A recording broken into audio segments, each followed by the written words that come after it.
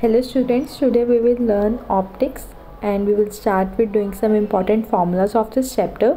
So write them down on a page so that you can assess them easily afterwards.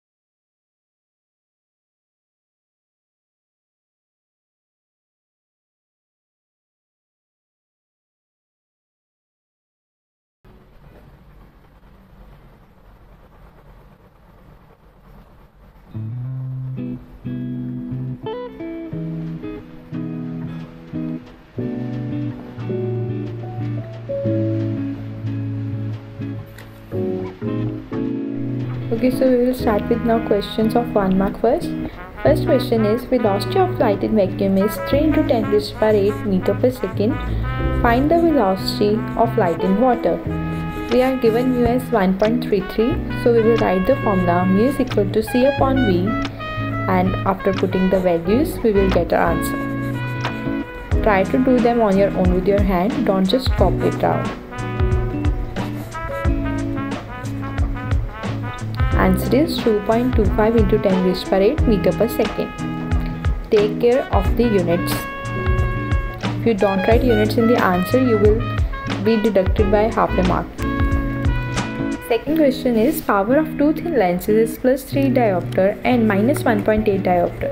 Two lenses are put in contact. Find the focal length of this doublet. So we will write the formula of the power, that is P is equals to P1 plus P2. After the putting all the values and keep in mind all the signs, we will get our answer as 1.2 diopter. Now we know that focal point and power are related as F is equals to 1 upon P. Now we will put the values and get our answer. Again I am saying please keep in mind all the units while writing.